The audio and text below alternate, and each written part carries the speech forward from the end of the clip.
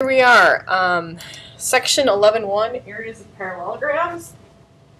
And of course, completely optional, just for fun, if you're really interested, you can go ahead and look at these two links, but once again, only have lots of time. Kind of quirky, kind of fun, kind of crazy, and completely optional. So moving right along to the lesson here.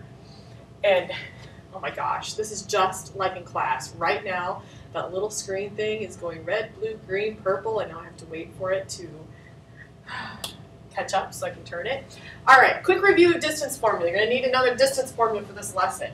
Oh, let's see, test yourself. Can you do it? Press pause, see if you write it down. All right, probably you didn't press pause. Here we go. D equals the square root.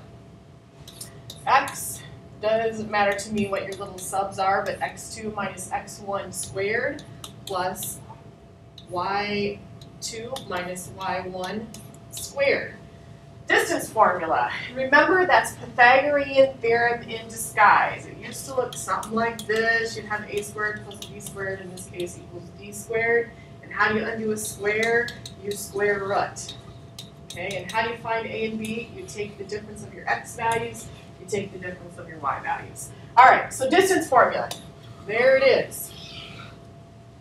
Review of a parallelogram. What is a parallelogram again? Opposite sides are parallel. This side, oops, wrong kind of mark.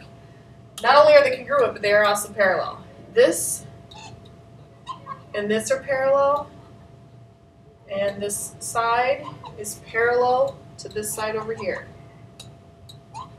Oh, beautiful. Also, the opposite sides are congruent. Just a few things about parallelograms that you need to know. Oh yeah, remember how I said this is going to come back to haunt you, 30, 60, 90 triangles? Here they are. No longer is this the lesson. I expect you to know this. So I'm going to review it here, and then you're on your own for the rest of the chapter. I will not be going over it again. All right. First, has to be a right angle. This will be your 30. This will be your 60. All right. You have a short side.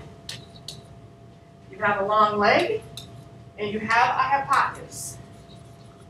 Your short side is always half the hypotenuse. Okay, so if I'm going to go from the hypotenuse to the short side, I'm going to take it times a half or divide by 2.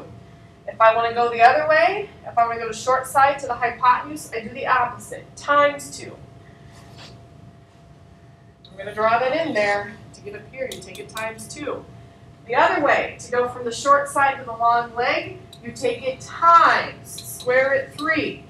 If I need to do the reverse on the back way, then I'm going to go ahead and divide by square root 3. That is your quick review. You need to know this because it will pop up here and there and everywhere. Review of 45, 45, 90 triangle. Please recall, these sides are congruent. If the sides are congruent, then these angles are congruent. So it might be sneaky. They might tell you the angles are congruent, or they might tell you the sides are congruent. Then you have legs that are congruent. Take the leg times square root 2. And if you want to go the other way, then you're going to divide by square root 2. So if you want to get from the hypotenuse, this side is your hypotenuse, then you're going to turn around and divide by square root 2. I'm recording. Okay. Okay. All right. And so now your legs, taking times square root 2 to get the hypotenuse, divide by square root 2 to get a leg. That is your review of 45, 45, 90 triangles. And of course, I will not go over it again. It has got to be in your notes. This is the last time I'm covering it. All right, the area of a parallelogram. And we'll discuss in class why this is or how we know it. Most of you know it's going to be the same as a rectangle, which will derive all of our formulas out of rectangles anyway. So, base times height.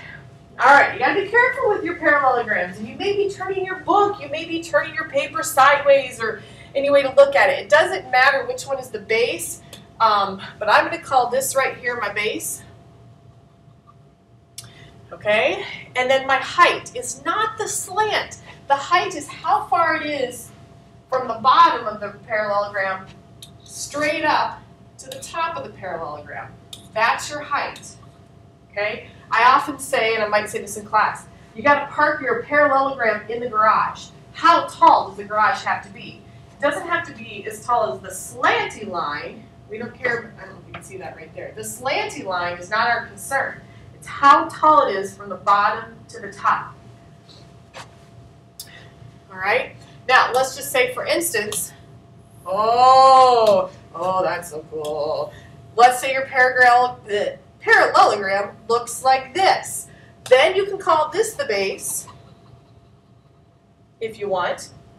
And then the height is how tall do you have to make your garage in order to park it. It has to go from the height, the very top of the parallelogram, right down to the bottom of the parallelogram. So this is your base, and this is your height on that particular one. And it doesn't matter which way you do it, it should be the same either way. All right, I'm going to stop. And so your lesson, like the information, is on this first video, and the next video will be the example problems. So you will now have to move on to the next video.